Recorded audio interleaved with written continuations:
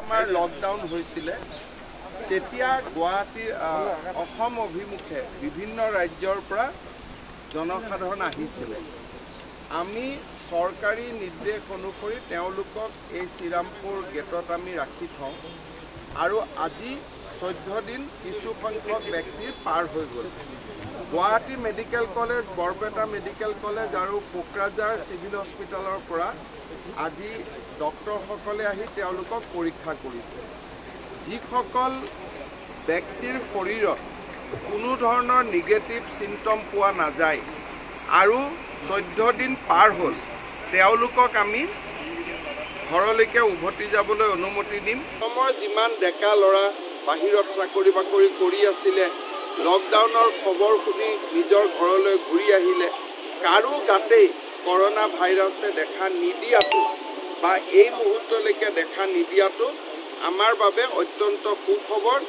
আমি তাৰ বাবে সকলোকে কৃতজ্ঞতা আৰু অভিনন্দন জনাইছোঁ, যিসকলে কোৱাৰেণ্টাইন মানি এই পৰ্যায়লৈকে আমাক লৈ আহিলে। সীমান্তত থকাখিনিক আজিৰ পৰা আমি লৈ যোৱাৰ কাম আৰম্ভ কৰিম, কিন্তু কিছু ব্যক্তিৰ 12 দিন হৈছে। 12 দিন হোৱাসকল 2 দিন ৰখিব লাগিব 14 দিন হোৱালৈকে।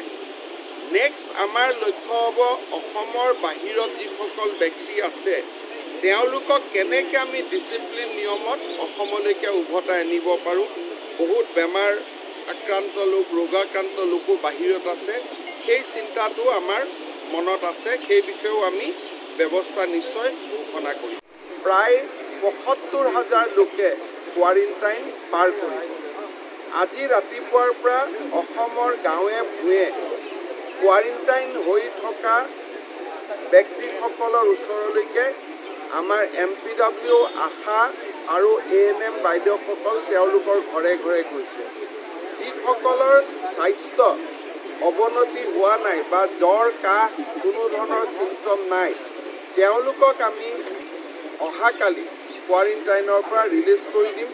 আজি ৰাতি গোটেই ৰাতি আমাৰ ডিছচাৰ্জ বৰ্ডে কাম কৰিব আৰু অহাকালি আমি তেওঁলোকক কোৱাৰেণ্টাইনৰ পৰা মুকলি কৰি দিম। CSPবিলাক ঘূৰি ফুৰাৰ কাৰণে গোটেই অসমতে লকডাউনটোত অলপ শিথিল হোৱা আমি দেখা পাইছোঁ। টাস্ক ফ'ৰ্চৰ মিটিং এতিয়া বহি আছে। মই অলপ আগতে তেওঁলোকক ফোন কৰিছিলোঁ যে এই বিষয়ত আপোনালোকে সিদ্ধান্ত এটা লওক, লাগিলে আমি ঘৰে ঘৰে গৈ পইচাটো দি থৈ আহিব পাৰোঁ নেকি, তেওঁলোক নহাকৈ বেংকত, তেনেকুৱা এটা ব্যৱস্থা কৰাৰ কাৰণে অপপ্ৰচাৰ এটা চলিছে যে এইটো পইচা মানে সোনকালে নুঠালে আকৌ এই কথাটোৱে খুব বেয়া কথা। এবাৰ বেংকৰ খাতাত সোমোৱা টকা উভতি নাযায়। গতিকে ৰাইজক মই অনুৰোধ কৰিম যে আপোনালোকক বিভিন্ন মানুহে অপপ্ৰচাৰ কৰি থাকিব, কাৰো অপপ্ৰচাৰ নুশুনিব। যিখিনি জৰুৰী কথা ক'ব লাগে সেইখিনি মুখ্যমন্ত্ৰী ডাঙৰীয়া বা মই বা আমাৰ মুখ্য সচিবে আমি কৈ আছোঁ, বেলেগৰ কথা আৰু শুনিব নালাগে।